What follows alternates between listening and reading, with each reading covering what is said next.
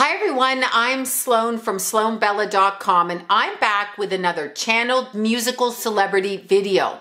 This one is on a man who was extraordinarily ahead of his time, a leader and champion for other people's rights, including his own people. Somebody who spoke up and out against the government, considered extremely rebellious and anti-establishment at the time, although his music brought all kinds of people together, elevating the way that people thought and changing the direction and tempo of the landscape emotionally of that generation. He started a movement. Born on February 6, 1945. So interesting because he would be 75 years old today if he were to live. And it would have been absolutely amazing to see what this man would have done with the rest of his life had he been able to live. And I'm talking about Bob Marley, or Robert Nesta Marley. He died on May 11th, 1981 from malignant melanoma, basically skin cancer, which apparently started in his toe but then took over the rest of his body. Now, when I started to pick up on his energy, I couldn't figure out why he came to me, because when I walked in the door, there was this ever so soft and subtle feeling I got as I walked by the couch. So I kind of turned and it was him. He was sitting there with his one leg crossed over the other, and he was basically politely waiting for me to get home. This is the impression I got. Now, when I looked at his astrology chart, I wanted to see what that energy was, because it was a little bit startling. I think of somebody who is, you know, an entertainer. They could be loud, they could be this, but he's a very polite and he's a quiet man until he gets to know you. This was my feeling when I walked by. Now, he's an Aquarius sun, being born on February 6th. A Scorpio moon. Now there was the quietness to him. He was kind of observing me and studying me. I was not aware of him for a while until I was, which means he had taken his time to see if it was okay to come into my space. That's how I take it. His rising sign was Sagittarius. Now, usually Sagittarius is when they walk in a house, as you know, for all you Sag people out there, they come bouncing in and they bang into all kinds of things, and they're loud and they're kind of like just galloping through the house. He had none of that energy, but the way that I felt was he was getting me to understand the frequency of his body, or his soul body. So that's very Aquarius Sagittarius. I also noticed that he had a lot of retrograde planets. We had Jupiter, Neptune, he had Saturn retrograde, Pluto retrograde. Pretty much everything was retrograde in his chart, which means he had a very prominent position in society should he reach a certain modicum of success, which he did. So all of those retrograde planets stepped into motion as he began to garner success in his life. So I looked around his chart and I was looking to see where the urge to have as many children as he had was in his chart. Now that's a funny thing to say, okay? Because you're like, what does that mean exactly? Well, with the 8th house Pluto, with Saturn in the 7th and Venus in Aries, I was like, oh, okay, that makes sense. Venus in Aries is pretty much traditional. They're going to go out and they're going to find somebody that they connect with, and they're going to chase them down and they're going to have a relationship with them. And then once they're done and off they go. So I can see how this happened, but his entire life was very karmic. So the amount of children that he had in his life was already set up before he came here to the planet, because of a certain purpose. I feel for him. I feel like he had tremendous work to do. I mean, he was literally here 36 years, did 9 kids.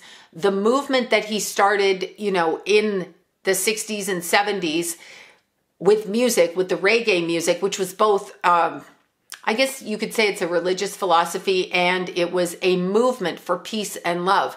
But here's what's interesting. Okay, when I was walking past his energy and I started to mesh, his energy is a lot different than other people that come through to me. So I kind of walked into his energy and it was like I felt it, but I felt it very subtly. So the way that he impresses himself on me is in a very subtle way. Some people come in and they just smack you upside the face, you know, and they're like, I'm here and here I am, and they're loud and you can't help but just see them. He's much different. He flowed into my energy field.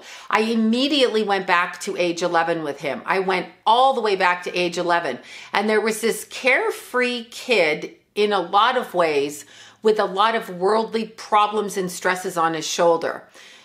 Pretty nice, happy kid, but a lot of thought towards where am I going to go? What am I going to do? How do I help? Very connected to the mother's energy and how to help. Did not like the way that he was looked at within society at that age. So he began to see people. Now this is interesting. Bob Marley, extremely connected psychically, strands of energy started coming to him is what he showed me. So he had, what he's trying to say to me, what he's trying to say to me is instead of being a puppet for the people, he allowed his body to be moved in a spiritual way. He's telling me about his spiritual teachings or his psychic teachings or his magical practices as a young person around the age of 11. He had a lot of spirits around him and he went to them at different times, different people. He was pulled. That's how he showed me how he meshed with my energy. He was pulled energetically in certain directions as a child. Obviously, as a child, I can honestly say this, we probably know that we are talking to people, but maybe we don't understand the full capacity of what we're doing when we're psychic or why it's happening to us or the movement of it. But he was very much pulled in directions of people. And he shows me, I want to use the word, I'll use the word guides, okay? But I want to call them gurus because it's how they look, but I don't like the word gurus. And he's not putting that in my head, but that's how I feel about it. There were men that were elders to him, I want to say. He was from a tribe, but it was a spirit tribe, not an earthbound tribe. And I feel like when he was born, he came here as part of that spirit tribe. So his thoughts to begin with were much different. I don't care what body he was born into. I don't care what skills he had. His thoughts were different. He came through with a spiritual component that was very strong early on. And these guides sat around him and I'm seeing them and they all sit cross-legged, kind of like he did when he was younger. He must have been quite the handful of a child. I get a good personality. I get quietness with him and I get just a reticence and an awareness of everybody around him. So I see this. He's showing me. He also was born with some anger, he tells me. He did have an angry streak, but was not an angry person. There were things that made him mad and he thought about it and he ruminated on it and he was like, I'm going to change this. This was in his thinking. The people around him when he was younger, he called on them to elevate the energy around him. So he spiritually called on these people. And they were with him. He understood his spirit life. He didn't necessarily understand his earth life, which is an interesting and backwards dichotomy. It's kind of backwards. He lived more on the outside the earth realm than he did on, he wasn't grounded necessarily. This is where a lot of his philosophy came from. He started to learn how to harness his own energy. He's talking about being very young and when you go to school and you practice at school and you do things and you do the things on the earth. You do the regimented things. You go to school, you learn the doctrine, you grow up, you have kids, you do this, that, and the other. He wasn't doing that as a kid. He shows me rolling his pants up and walking into the water and thinking, he's talking and thinking, but no one's around him. So he went off on his own quite a bit as a young kid. I'm sure he had tons of friends, and I know he did. He was very popular. Sag Rising is never not going to have friends, but there was a part of him that really kind of separated because he was being taught and schooled on the other side, not this side. So he came in with purpose. Now, I don't know that he understood that though. I don't know that a soul understands. I'm not feeling like he did. Like when I'm picking up on his energy, I'm not necessarily feeling like he understood the purpose of his life, but he knew that he wanted to sing and he wanted to speak and he wanted to talk and he wanted you to listen to him. He knew that very, very, very strongly. And this was something he felt it very important to get across. Now, when I'm looking at his energy as he's pulling the energy from these people that are around him. They're his guides. They're teaching him. And what he's showing me is like a net. So he's not going to fall too far while they're teaching. And when they left him, or he was disconnected from them, is when he started to feel like, oh gosh, what has happened? But that wasn't until later, till he was like 28. Wasn't until then. But these guides, teachers, soul workers on the other side were teaching him how to do things, magical things, actually, magical practice. He was pretty good. That's the word I'm going to use. I don't know what else to call it. Spiritual practice, but using energy to claim back one's soul power is what he was doing very, very young. His imagination was fierce, just fierce. He had a soft side. Now, if I remember correctly, he was not a heavy person at all, but he loved food. Talking about loving food, just really loving food. There was part of him also that knew he had purpose, but he wanted to engage in the day-to-day earthbound things, but he had this other purpose too. So he was very driven over here, and then he wanted to connect. And this was what he felt when he connected with women. Extremely promiscuous, and I mean that in a nice way. Not necessarily badly promiscuous. I mean, how do you call a young man promiscuous? They're all promiscuous, right? No offense, but seriously, young men are young men. This is what they do. But he connected with the energy of his lovers. Like, he connected with it in a strong way, and it made him feel comfortable. He was able to exchange the energy. That was a true exchange of energy for him, and he could get lost in that moment. Now, what he talks about is being like 12 and 13 and 14 and being a little bit off of his game. This could be hormonal, puberty, etc. But it feels like it's something different. He's a little bit off his game. He can see things, but he's not seeing them in the direction that he used to see them in. So he's moving he's just moving in this other way, and he's not seeing things clearly. So there's a part of him that doesn't understand. He's spiritually lost at this time, but yet not. Can't find his guides, can't connect. Starts harnessing, it's almost like they threw him away to the side so he could start harnessing his own energy. He definitely practiced, I'll just say, incantations, magic spells, whatever. He definitely practiced this. He practiced it for second sight, is what he's showing me. Not just to be psychic, but to see. Actually see. Talking about being really blinded when he was born.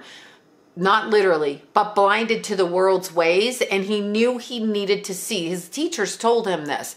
So he practiced this to be able to see. Now, his message was pure at first. Pure as far as he felt it was pure. Understand, we all come in with messages, but he's backing up what he said, and he comes through now because of what's going in our world now, what's happening now. Not to mention that everybody's smoking the ganja now. I had to add that in there because, you know, a huge proponent of legalizing smoking the weed, the ganja, back then in the day. And now it is legalized and everybody's smoking it now. Not everybody, but a lot of people. So he comes through now, wants to speak. So there's something with Bob Marley's going to be coming out. There's either going to be movies or documentary, or somebody is going to say they're writing songs or music from channeling him because he wants to speak. Speaking about what is happening now versus what happened when he was on earth. Talking about the message of one love. Okay, backing it up a bit, telling me to back it up a bit. As he explains, and as I said before, when he was about 28 years old, he came to the realization that some of what he was saying was being taken by certain groups of people in the wrong way. Meanwhile, fighting the establishment and fighting the elite only to become one is what he says to me. So, and he used the word elite. So fighting the establishment and fighting the elite only to find out I'd become one of them. Part of his messages, a lot of what he channeled was truth. It was coming from spiritual, from divine connection. The crown chakra, through the crown chakra. But part of what he was saying was misinterpreted is what he's saying now. So part of it, as in, it is true, we are all connected. That is true. We are all one. That is true. As in, we are all connected, but we are not all one. So I don't know what this means, but he keeps backing me up on that. He's saying it's true, but it's disconnected in a way. So there's something I'm missing in the conversation with this. So he speaks about it. He talks about being 28. He talks about taking a turn over a bridge is what he talks about. I don't know what this bridge is, but it was a bridge that he frequented. I don't know where this would be. Anyway, it was a bridge that he frequented, and he talks about turning on this bridge. He goes over here. He should have stayed this way, but he goes over here. He went down a new path. I feel like his management or his company was changed at that time, around 28 or 29 years old. This is what I feel. And I feel like the music and the display of the music in the way that he intended it to be changes a lot at that time, and he starts to move in an entirely different direction for his career. He's got things he wants to do. He's got tons of writing over here, tons of things he wants to do, and he's trying to speak. I really feel like he would have gone in the direction of, if he were alive now, some sort of self-help type of person with a different kind of message, one that would not be popular based on what he started then and how he sees it now. Just the tail beginning of what was going on over here when he was alive and singing. The tail beginning of what we see now. He says, don't be tricked by the message. Don't be tricked by the message. I don't know what message we're talking about. I'm hearing him, don't be tricked. The way that I'm seeing him is he's kind of sitting in the background to me, and I'm picking up on thoughts, but he's saying, don't be tricked by the message. So a lot of people are trying to follow, I believe, one way, one love, one way, one love. I'm just going by his music here.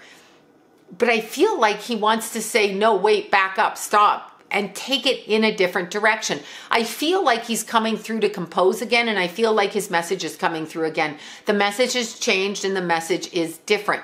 Fight the establishment was always his message. He kind of was a rebellious against authority. He is his own autonomous person. Speak for the self. You are the self. You are in control of the self. And he lost his control is what he's saying. He lost his control around the age of 28. That's what he's saying. He was not in charge of the self anymore at that time.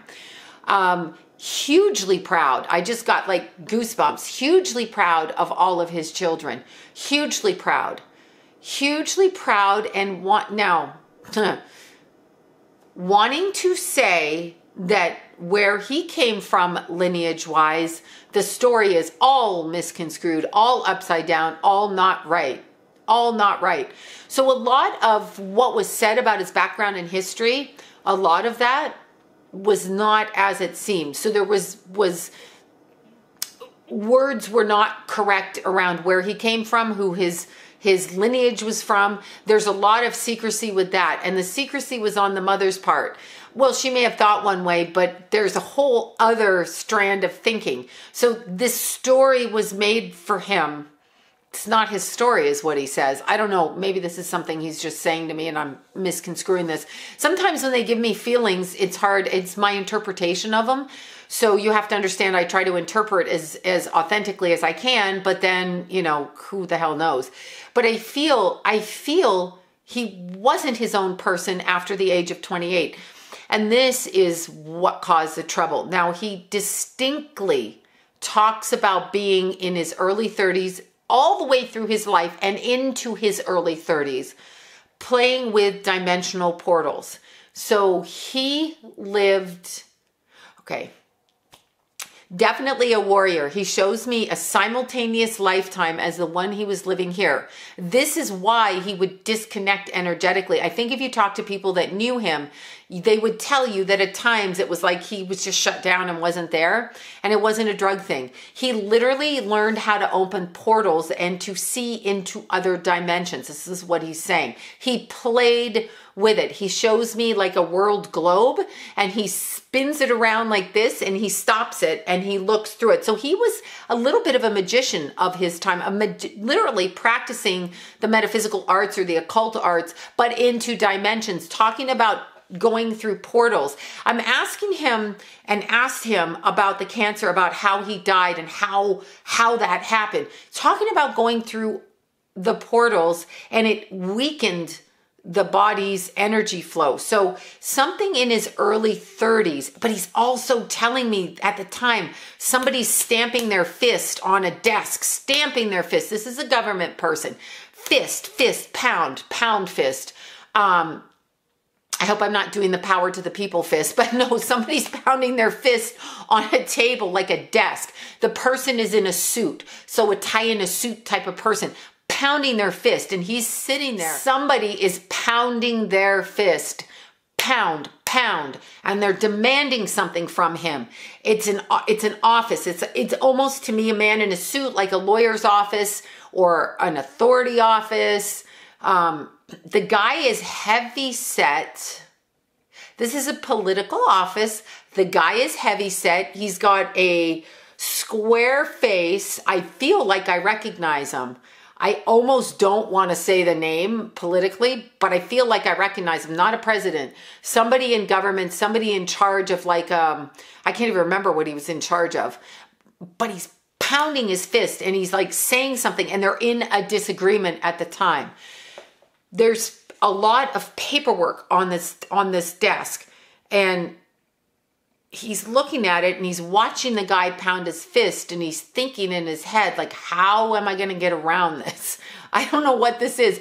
It could be like a tax evasion thing. I have no idea, but he's like pounding his fist and he doesn't want to do it. I'm not going to parrot that. I'm not going to parrot that. I'm not going to parrot it. I'm not going to speak it is what he's saying. So somebody is demanding that he say something and he won't say it. So he really basically stood up for what he believed in. He's like, I'm not going to say it. I'm not saying it. Not.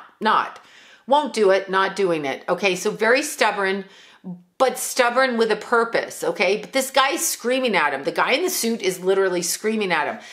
The face is square. The haircut's weird. The man is immoral by nature, but we don't know that yet. He didn't know it yet, but it is an authority thing. And I see Bob getting up and literally like walking out of the room, shaking his head. And he's dressed just normal. Like he's dressed like he normally does. And suit and tie guy is like very pissed off. So he leaves there. He goes immediately over to somebody's house. The woman he was dating at the time, he would have been approximately 31 or 32. His life is changing. It's speeding up. He's showing me through these dimensions. What he's showing me is, this is how he's showing it to me. He's showing me very metaphysical, very spiritual, very metaphysical, very magical. I'm just going to say it. Call it whatever you will. This is what he's showing me. 7 curtains. He's going through 7 dimensions, 7 layers, but he's showing me curtains and he's blowing through them like this and he's going through them very quickly. Time is speeding up. He's ascending backwards, going forwards, backwards and forwards. This is where wrecking havoc on his body, but it's happening to him and he can't seem to stop it. He's being pulled in different directions. I am being pulled all over the place. I am floating. I am suddenly floating and I don't know where I am, and then I'm back in my body. So he is having out-of-body experiences. He is connecting with the other side. He's going through places dimensionally.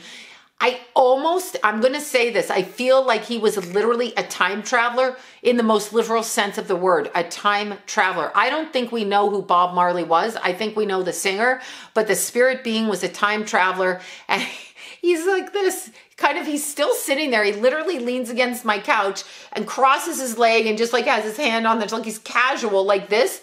And he's like, yeah, like this is right. He's telling me this is right. Time travel. He's trying to show me he came into the physical body. This is time travel, or dimensional, which is time. Talking about the time. I go backwards and forwards. His body is breaking down from this though, okay? His body is breaking down. And then they tossed something into his mouth, he says. They sprayed it and they tossed it. I have no idea what that means. He's showing me something. Okay, it sounds weird, but it's like when you throw a dog treat in a dog's mouth.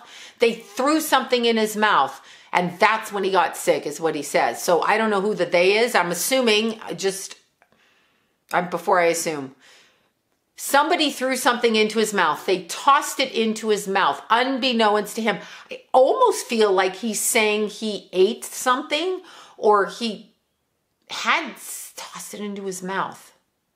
I wonder if he was I wonder if what we're talking about at the time, I have no knowledge of this. I know he smoked the weed and shit, but I don't know if he did something hallucinogenic. They tossed it into his mouth, and I'm seeing him go out of his body again. So I'm assuming this is some sort of hallucinogenic. I don't know if we're talking mushrooms. I don't know if we're talking LSD, peyote. I don't know what we're talking. I don't even know if we're talking that. And it was just something they threw in his mouth that was conditioned to make him leave his body. I mean, I don't know who the they is, but I'm almost getting the impression that whomever he bought the substance, that is the impression, whoever he bought the substance from, whoever he bought the ate this from, I'm sorry, my words are getting mixed up here because the images are going through my head. Whoever he purchased this substance from, I have a feeling the substance was set up. Okay, so there was a setup to what was going on, and they tossed it into his mouth. This is how he got the cancer, is what he's saying to me. Now, oh, wait, back it up. I know how he got the cancer. Well, obviously it's melanoma, it's skin cancer. I understand this. Okay, down another crazy train road over here. I feel when he was going through the veil, no wonder I was getting confused. He was trying to back my words up. I'm going forward through the veils. I'm going, and I'm seeing one of those guides from when he was a child. And at first they were sitting like gurus, cross-legged, like you would see in a temple or something in India, okay? Although they weren't necessarily Indian, but that's what it reminded me of. I'm going backwards and I'm looking at one of these teachers' faces. And the face is alien. It's not human. It's not male. It's not female. It's an alien face, not in a scary sense alien, tall alien being cloaked and clothed. And this is with the head down like this. And when he lifts the head up, I see that it's not a human face or a representation of a human face. Tossed it into his mouth. Whatever it was while he was learning and schooling on the other side, they gave him something to raise his vibration, tossed it into his mouth as he shot back into his body.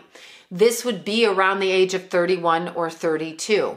So it took 4 more years for him to actually succumb to that illness. When they discovered the illness, he knew that it was planted on him. I am kind of feeling from Bob Marley that what he's trying to say to me is, whoever this teacher was to him that I described from his childhood that he connected with on the other side, I almost get the feeling that he's saying the angry suit guy and this guy were in conversations or connected somehow. So I don't know if he's saying that is the angry suit guy or they're different, but they're connected somehow. Either way, I jump ahead when he found out. Now, this is interesting. I know his religious belief was not to cut body parts, not to fuck with the human body. The body is a temple. And he's not wrong in that. However, when you have something that's going to spread through your body, you have a choice. What he was talking about with the cutting of the foot, I think they found it in his toe. What he was talking about was cutting the energy fields in the body, and to cut that would have taken away some of his power. So he kind of risked it, is what he was saying. I think we're talking about the meridian lines in the body, and I feel like he didn't want that one cut. In the long run, you know, it might have saved his life. It might not have. I have a feeling he would have developed cancer anyway, so he probably did the right thing for him at the time. I'm getting a yes with that he feels like he did. I do feel he's very close to the Earth's energy right now, and there is somebody who's going to be writing music through him. He's showing me this, or speaking through him. And it might be one of his children perhaps is going to pick up the message or connect with the message, or he's been connected with them. It's one of his boy children that looks different than the other children. It's a different, in other words, they all look like him. This kid looks or is a different shape than him. So not traditionally looking like him. Probably looks more like the mother. more of a fuller face. Just this is what I want to say. So I feel like when Bob got sick and he took the chance not to get rid of the toe, I feel like he knew he was playing the dice 50-50, but he was told in his meditation that he would be okay. He was told, this is what he wants to say. He was told that he would be okay, and he is okay. He's just not okay in the way that he thought he would be okay, as in alive on the planet, raising his kids, doing his music. He was going off in a different direction. I really feel like he comes from warrior stock. I literally see him as warrior in past life. He was going back to that. He was really going to start standing up, and there's no way they could have this. Whoever this screaming guy is in the office with the blue suit, they couldn't have it anymore. They could have no more Bob Marley speaking out against the agenda. Now, against the agenda of one love, unification, because that's what he was going to start speaking up against. Not that we aren't all connected, not that we shouldn't love each other. That's not what he's saying. He's saying the way that it was presented is not correct. So there's something in that message that isn't correct. And I know that's going to be a very unpopular sentiment, but he's talking about changing the message, changing it. We are all connected. He wants us to know this, but it isn't one love is what he's saying. And he's coming in specifically at this time frame and saying that that is not the way to follow. That is not the way to go right now. That's what he's saying. When he succumbed to the cancer, he's immediately showing me when he took his last breath and passed out of his body, he passed into fluid is what he's showing me. He passed into fluid. I don't know if that means he had like pneumonia and ended up dying from that, or he literally passed into fluid, like a womb fluid is what he's showing me. Water all around him, and he shows me he's floating. And he's talking about his body being shut down for a while until it could raise the vibration, and this was from the cancer. I actually am starting to believe that cancer is an alien disease, not a human disease. And I'm going to change my thinking on this. I believe they have a cure for cancer. I have believed that. I'm going to say that I'm not sure that they have the cure for all cancers, because some of it is generated outside of this atmosphere and some of it is generated in an alien space that is not a human space. Therefore, a human being can't fix it because it doesn't resonate vibrationally here. That's what I'm going to say with the cancer element, because this is kind of what he's showing me. They had to bring his soul spirit up. He was pulled out of the water. So happy to see his mother when his mother passed. Oh my God, so happy. Wrapped his arms around his mother when she crossed out of her body. So happy.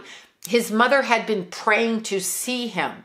I don't know what her religion was or what her thinking, but she felt she had done wrong by him.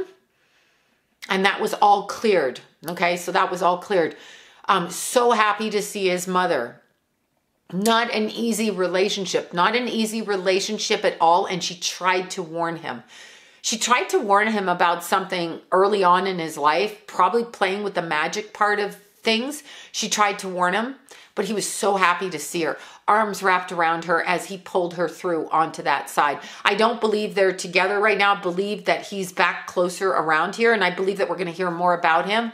But he's talking about the cancer and the way that it originates in a different atmosphere, in a different vibration, in a different location. And it comes to Earth. So cancer has been brought here from somewhere else. That's why we don't really fix it here. That's why we don't fix it here. That's what I get. Okay. That is my first video on Bob Marley. And once again, my name is Sloan from SloanBella.com.